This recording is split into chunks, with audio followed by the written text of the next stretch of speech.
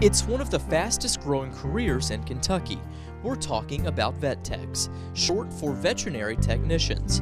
Now Owensboro High School students can get a taste of what this exciting career is all about. Starting fall 2014, OHS students can try out a new elective called Animal Science. Students should take this class if they're interested in science, if they're interested in working with animals. Students can expect to learn a lot about small animals, large animals, about anatomy, about food, how to create food for large animals. Anybody can take it 9th through 12th. If you enjoy the class, there's a prime opportunity for you in Owensboro. Just across the street sits Owensboro Community and Technical College's world-class animal hospital. We're very blessed here in Owensboro to have a cutting-edge hospital. Just this year, OCTC started a unique vet tech program. We're the only program that exists in the state of Kentucky at the community college level.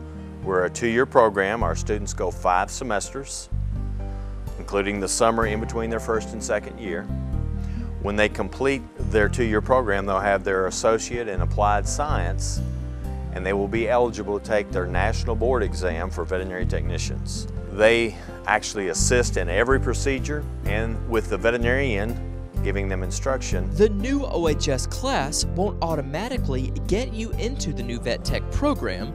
You'll still have to pass tests to get into OCTC, but it will help prepare you. Medicine is a new language to a lot of students, and if they have been exposed to a lot of the courses that high schools that offer advanced courses have, then when we teach the language of medicine, the students are already somewhat familiar. Give them an idea of what they might be able to expect later on. We will plan on taking a tour at least once a semester of this facility for the students.